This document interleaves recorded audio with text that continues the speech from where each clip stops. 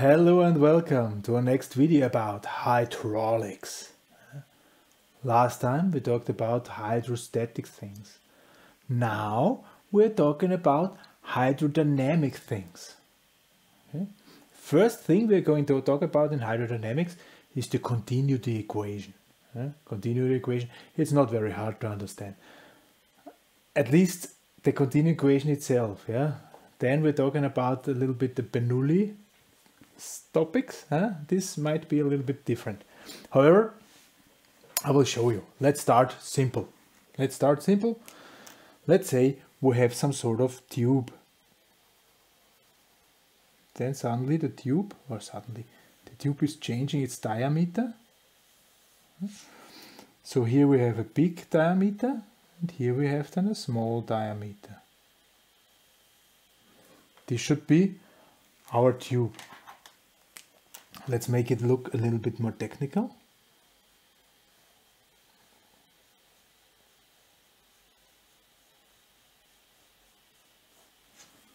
Okay.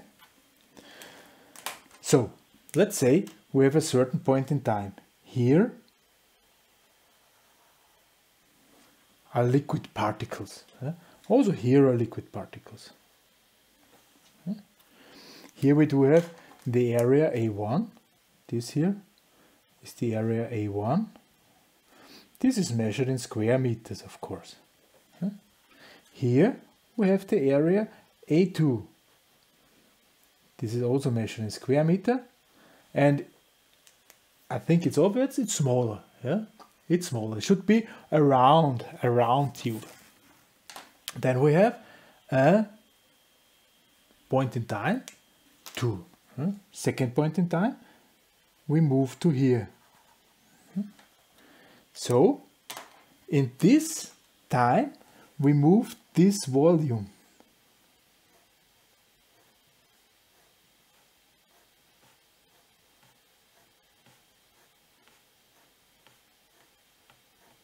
We moved with a certain velocity v1, and this is measured in meters per second. Okay. And the volume we have moved, this volume, this is actually V1, A1 multiplied by V1. So this is square meters multiplied by meters. This is given in cubic meters per second. So actually this is not a volume, this is even a volume flow, or often referred to as Q. Volume flow. How many liters or cubic meters per second are running through? Okay. Now we come to the big question. $1 million question. 1 cent question.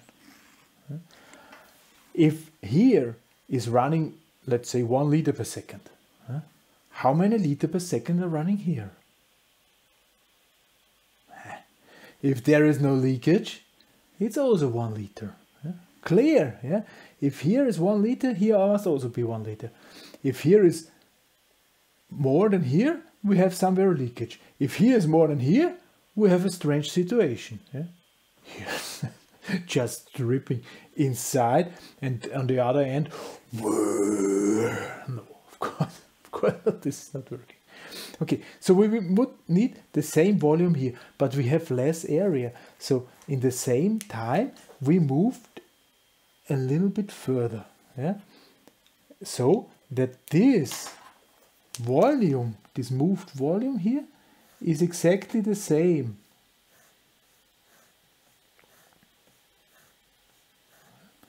So here we have Q2, V.2, this is area 2 multiplied by V2. So we have a second velocity here. Now we said if these two must be equal, this means A1 multiplied by V1 is A2 multiplied by V2. This means V1 divided by V2 is A2 divided by A1. That's the continuity equation. Should be equal. Now, we accelerated. Actually, we actually accelerated, right?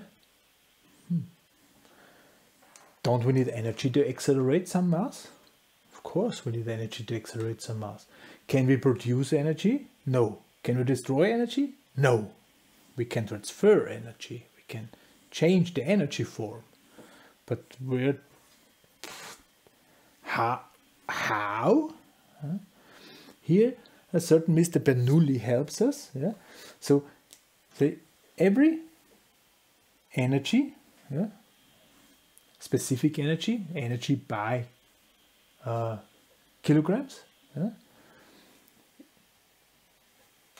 equals the velocity energy, so the kinematic energy. This means v squared half, yeah, by, always by kilo, yeah, plus, and now the potential energy, P divided by the density, yeah, and plus the height energy. Yeah, it's also potential part, yeah, but it's from the sea level. Yeah. So G multiplied by the sea level. This must remain constant, because I cannot produce or destroy energy. This means if the velocity is now getting higher, something else here has to change, that this is constant. So let's write it. Yeah? We have V1 squared half plus P1 plus Z1. Yeah? And this must exactly be the same like here, because the energy stays the same.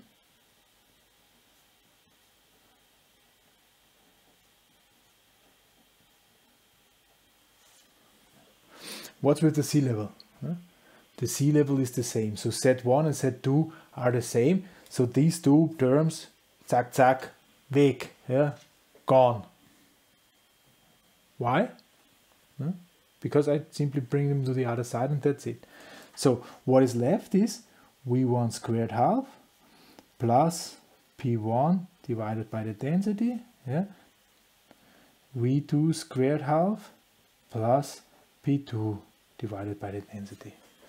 And if this shall be constant and the velocity is increasing, yeah, then the pressure must drop.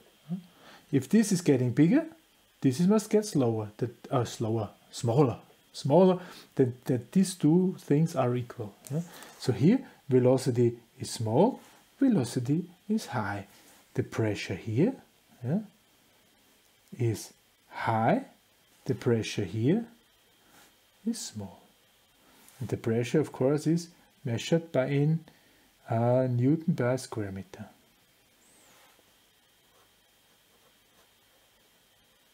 Pascal.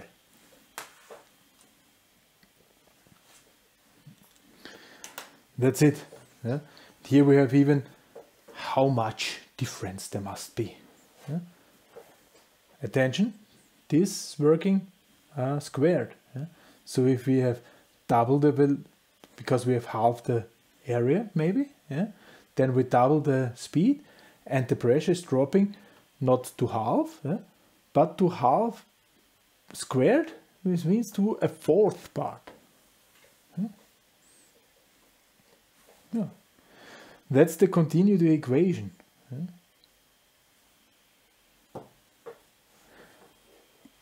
I hope this is clear.